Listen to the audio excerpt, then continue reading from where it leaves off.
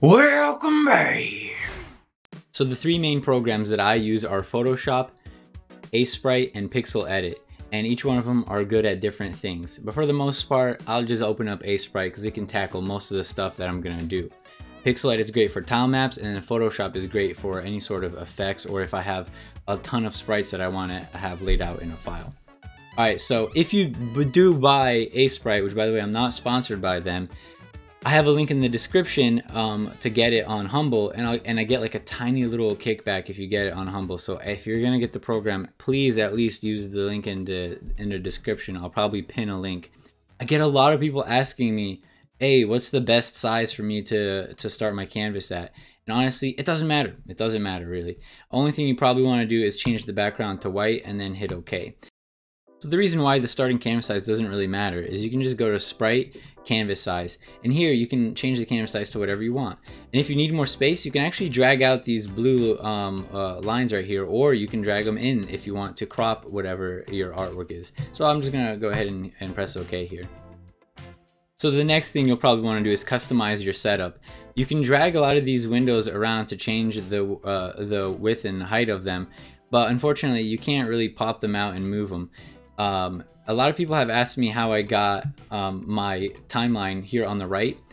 There's an icon here which looks like 3 sliders, and you can click this, and here you can choose whether your timeline is on the left, the bottom, or the right. If you're doing animations, I'd suggest putting it on the bottom so you can see all the frames.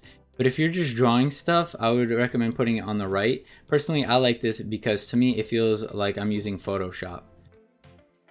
So if you look over here at the layer, there's a frame here, and you can create new frames, and basically it just duplicates the previous frame. But there's just a white circle here. I can't actually see what's in the frame.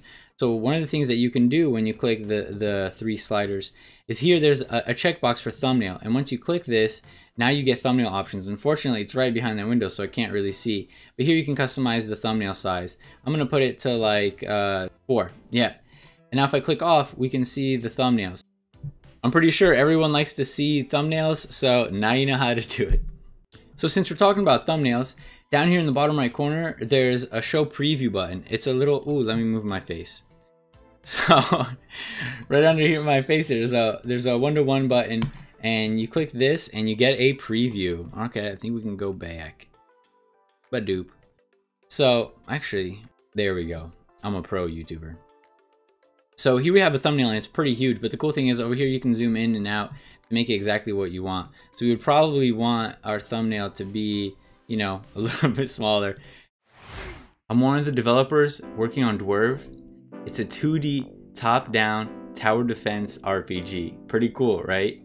You can sign up to our newsletter so you get notified when we launch our Kickstarter. If you're an early backer, you're gonna get bonus stuff, and I think you'll like it.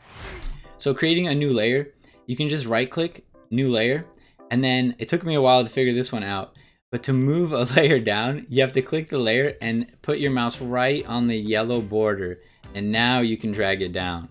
So at first it was kind of hard for me to figure out how to move those layers. It's a little different than Photoshop and stuff. So to rename a layer, you just double click it. If you double click it really quickly, it gives you 3 different options. So one is the name, let's just call it BG for background. And then the other one is the mode. This is kind of like filters. And the last one is opacity. Let me show you a couple of the modes. So I'm going to create a new layer here above my artwork. And I'm going to just pick the color red. Actually, I'm going to go with blue. And I'm just going to go ahead and put blue here. And as you can see, it covered my art. But now if I double click the layer really fast, this last one, opacity, you can see instantly changes the transparency or opacity, whatever you want to call it, of that. But check this out. If you go through the modes, you'll see the cool effects that you have built in to Aseprite. Okay, so I clicked into the drop down, and here I can use the arrow keys to go through the different options. And as you can see, some of them are pretty interesting, so you could get some pretty neat effects. For example, if you wanted your artwork to kind of have a blue sort of tint to it, you could probably just go to overlay, and now I could, let's say there was a nighttime scene in my game. I could give my artwork this sort of blue overlay like this, and all of a sudden it looks like it's nighttime. So it's a quick way to easily change the colors of your artwork. See what see how it looks and stuff. I don't know where I was going with that. Okay, so super quickly, I'm gonna go through some of the tools. If I click on the first one, it has a lot of different selection tools. I'm just gonna click the lasso, and you've probably seen this before, but basically you just make a selection and then you can move that chunk around. Whoops, I was on the background layer. You could just switch layers and now you don't even have to reselect it. And now I can, get a chunk. This is good if you want to maybe copy some sprites and make alterations to them, or you can do something like this. Check this out. I selected the sword, and let's say I want it to be longer. You could just do do stuff like this to modify your artwork. Instead of redrawing the whole thing, you could just select it and then scale it up as a group. Isn't that dope? The magic wand tool makes a selection based on a specific color. So it's a quick way to recolor a section or delete a background color, for example. When you select the pencil tool, there's a very important setting up here called Pixel Perfect. So if I try to draw a circle without it on, you're going to see that I have a lot of doubles. And what doubles are, is they're extra pixels that are unnecessary, and they basically stack. It basically makes pixels stack in places that they shouldn't. And you can imagine it'd be very, very annoying to have to go and erase all of these after every piece of thing that you draw. Let me select it. It never has stacked pixels.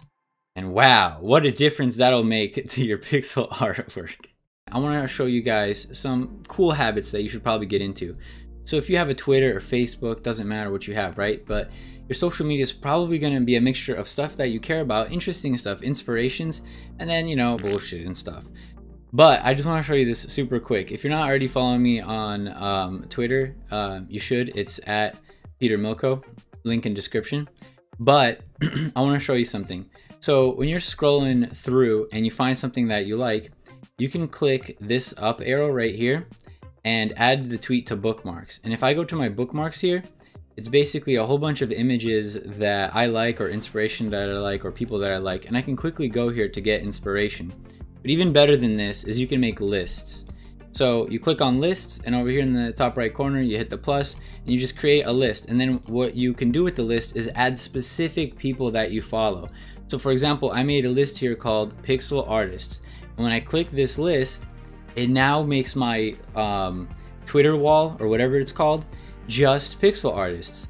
So I suggest that all of you do this. It'll make you a better artist if you're always looking at art, if you're seeing other people's art, and you should be part of the community, right? You should be liking other people's pixel art and posting your pixel art. So like, join in the pixel art community on Twitter. It's there. If you liked the music in this video, check out Morty on SoundCloud, link in the description.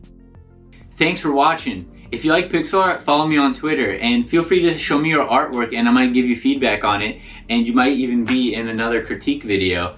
So that's a way to connect with me. It's probably the best way to connect with me.